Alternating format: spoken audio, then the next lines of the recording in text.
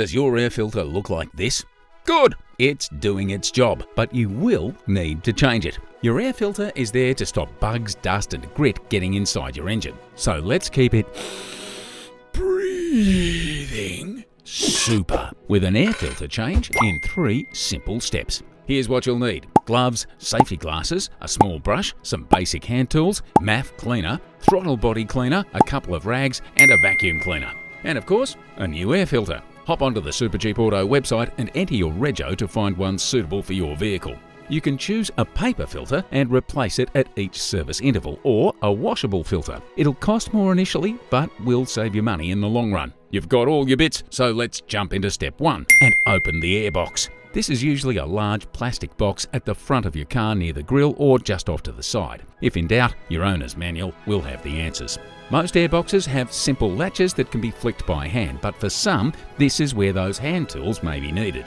You may like to remove the airbox lid, which means loosening hose clamps and disconnecting plugs and hoses as necessary. Take note of how the old air filter is positioned as you remove it. And now we're on to step 2, cleaning the airbox. Poke a clean rag into the air intake, not too far, you don't want to forget about it.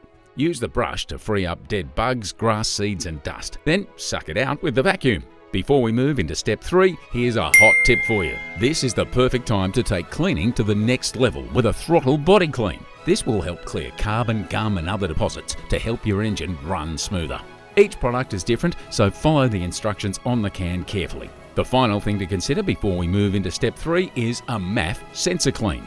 That's the mass airflow sensor. It's super sensitive and must be cleaned with a specific Maf cleaner product. Now you're ready for step 3, your new air filter. Both the paper and washable filter are ready to drop straight into place. However, for future air filter services, you'll need a K&N clean and re-oil kit for your reusable air filter. Don't forget to remove that rag as you put everything back together. Ensure that your filter is sitting properly and sealing well as you replace the airbox lid. Hear that? That's your car breathing a deep sigh of relief. You might even feel it next time you go for a drive. Find detailed instructions and more videos to help you make it super at Supercheap Auto's Super DIYs.